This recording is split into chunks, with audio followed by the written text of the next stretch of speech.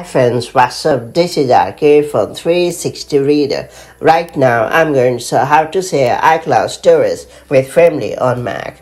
Are you on the latter side iCloud storage plan and want to share it with family? iCloud storage can be shared with family members thanks to Apple's family sharing feature, and this is pretty easy to access on the Mac. For those who aren't aware, family sharing allows you to share your purchases and subscriptions with other people in your family group. This means that you can share your iCloud subscription as well. While the least expensive 50 GB plan may barely be enough for one person, the 200 GB and 2 TB plans can be shared with up to 5 people depending on how much unused space you have. By sharing your iCloud storage with a family member, let's say a kid, you can save some money and you have complete control over their access. That's all being said, let's learn how to share iCloud storage with family on Mac. Before getting started, make sure you have subscribed our YouTube channel and hit the bell icon so that you won't miss any update from 360 Reader.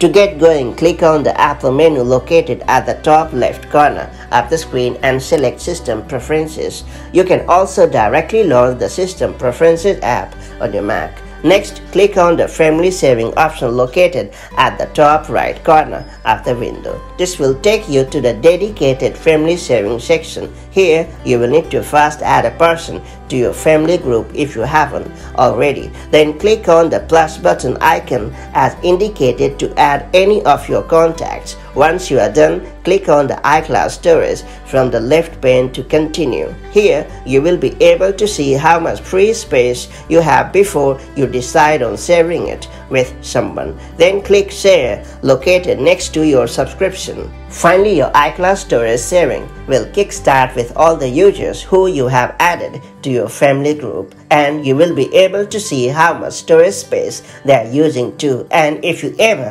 happen to change your mind and wish to stop sharing your iCloud storage, you can simply click on the Turn Off option located in the same menu. It's worth pointing out that you can only share your iCloud storage space if you are on an eligible plan that supports family sharing.